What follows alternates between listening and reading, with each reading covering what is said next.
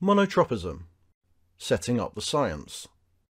The theory of monotropism describes the way in which autistic people's neurology processes sensory information, engages with something in order to give it our full focused attention, works to move our attention from one thing to another, and validates autistic experience in a non-pathological way.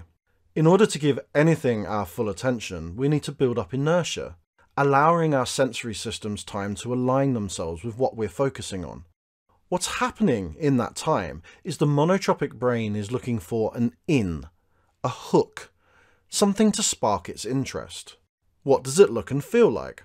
Autistic people experience attention very differently to non-autistic people. Once it has found that hook, the autistic brain is able to lock onto it, but the focus of our attention has more mass than anything else in our environment. It's like a black hole. Its gravity drags us in. We're pulled towards it with immense force, hurtling through a tunnel of attention. We then experience a state of flow, where the object of our attention becomes all-encompassing. Inside that flow state, we can have incredibly intense experiences. It enables us to explore topics at great depths and complete tasks to a high degree of proficiency. It can feel incredibly good to access a flow state around your passions, increasing your levels of enjoyment and satisfaction, and thus increasing the intensity of the flow. If an autistic person is in an environment in which they feel unsafe, sensorially or emotionally, greater monotropic depth can be needed to cut out those negative sensations. Conversely, unsafe places and situations can dysregulate us too much, so that we're unable to build enough inertia to get into a flow state. Why is it important to know this? If you aren't aware of monotropic neurology, it can be easy to assume that while in a flow state, an autistic person is deliberately disengaged, deliberately not listening, or not paying attention on purpose. This is all classified negatively as challenging behaviour, but is not the case. It can be easy to assume that an autistic person should transition between states of attention as quickly as non-autistic people do.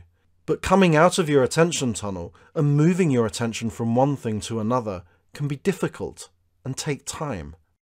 You're pulling the weight of your being out of a gravity well, and afterwards you need to realign your sensorial and emotional state, and then refocus on the next thing that needs your attention. If an autistic person is pulled out of monotropic flow too quickly, it causes our sensory systems to dysregulate. This in turn triggers us into emotional dysregulation, and we quickly find ourselves in a state ranging from uncomfortable, to grumpy, to angry, or even triggered into a meltdown or a shutdown. This reaction is also often classed as challenging behaviour, when really it is an expression of distress caused by the behaviour of those around us.